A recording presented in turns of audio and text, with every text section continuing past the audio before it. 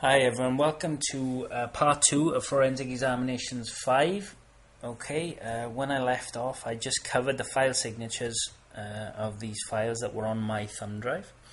Alright, now the metadata for these files, someone once said to me that metadata is data about data. It's a good description, I guess. The file dates here. This is metadata, okay. The size of the file is metadata. There's even a title here, meta, okay, and that relates to obviously various bits and bobs about the file. Things like the file identifier numbers, which I've talked about before, that's metadata. It is data about data. It's file information, etc., etc. Okay.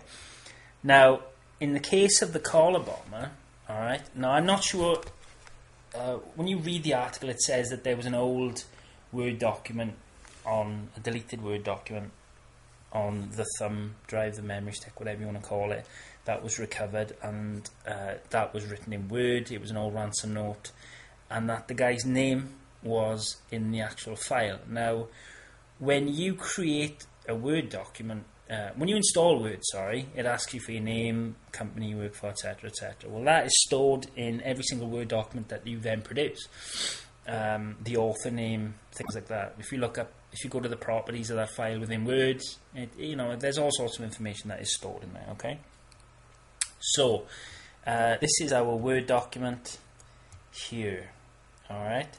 Now, like I said to you previously, it's got a PK file signature. Which indicates that it's a compressed file, and as you can see there's contents.type.xml there. Alright, now what I'm going to do, I'm going to pause the video briefly. I'm going to copy this into a Windows environment, and I'm going to use either WinZip or WinRAR. Either one will work to split that file up, to open that file up and pull out all the sections that are in there and show you the kind of information that is stored within the Word document, okay, and basically this is how the guy was caught, from what I can gather from the news articles. Okay, so you can just bear with me. I'm going to pause the video, and when I come back, we should be in a Windows environment. Right, okay. I have a Windows XP environment here. I've got WinZip installed, alright, but like I said, you can use WinRAR as well. On the desktop is the ransom note, which I extracted from our thumb drive or memory stick.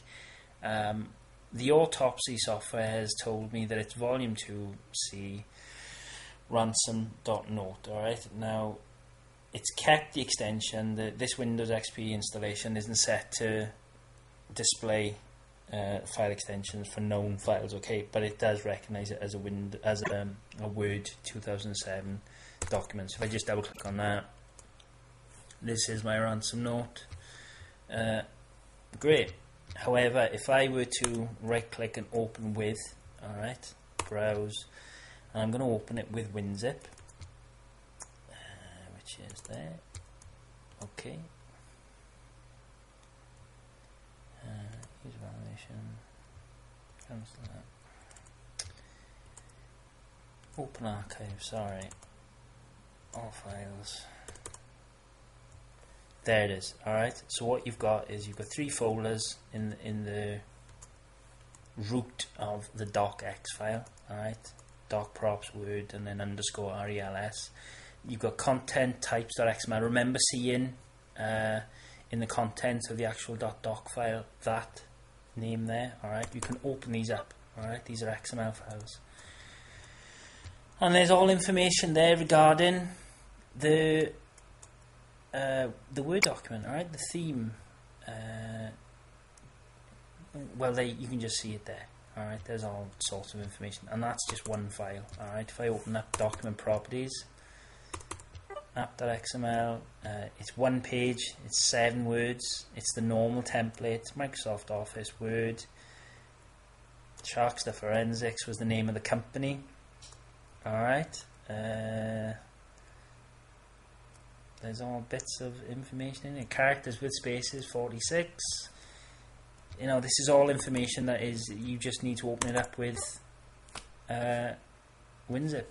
And there's the creator name, alright? which is me.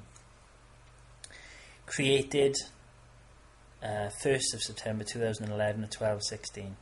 Alright, modified last 1st of September 2011 at 12:16. So basically I've opened it, I've written the document, I've saved it, and that's all I've done with it since. Alright, one revision, alright, which is the once that I opened it and used it, I think. Or it might be the revision, it might count the revision that I just opened the file.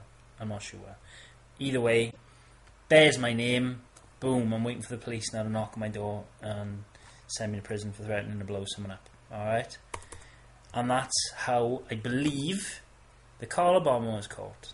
If you read that article that I give you the URL for earlier on, that is it. Alright?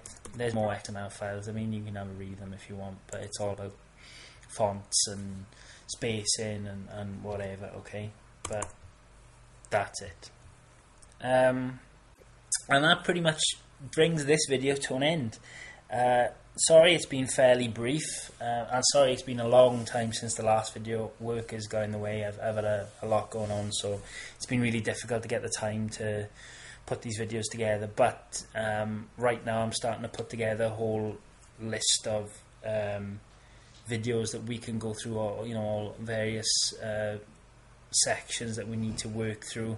I'm trying to keep it as interesting as I can for you, because a lot of it can get quite dry and not boring, but it's not all, sort of stripping files and recovering deleted stuff.